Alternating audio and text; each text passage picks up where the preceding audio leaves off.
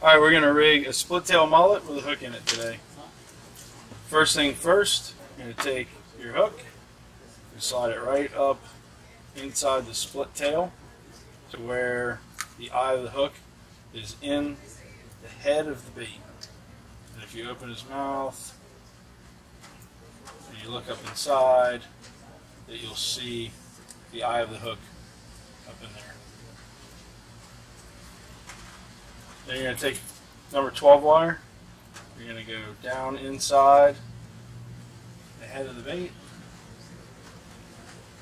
down through the eye of the hook, and out through the bottom of the gill. Now the most important thing is to make sure once the wire is in the eye of the hook, pull on the hook and make sure.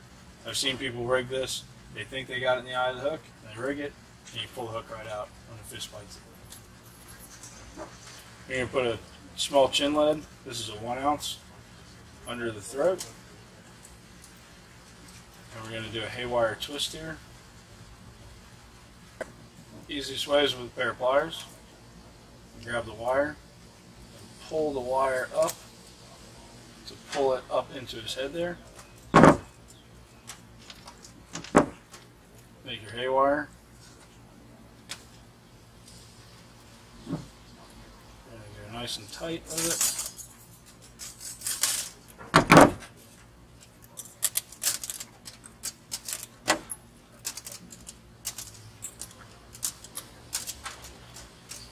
Alright, we're going to take our rigging needle.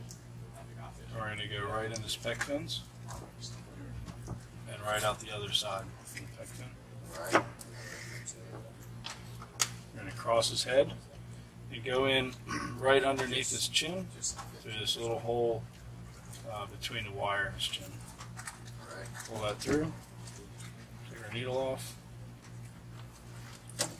Cross his head on this side. I like to run my needle up underneath there.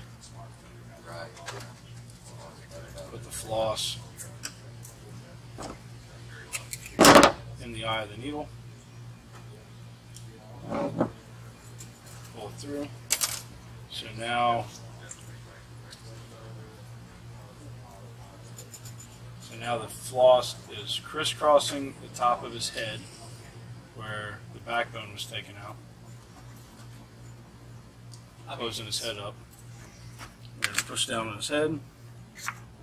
We're going to do an overhand knot. Just like that. That's just an easy overhand knot. Pull it tight. Pull that all down.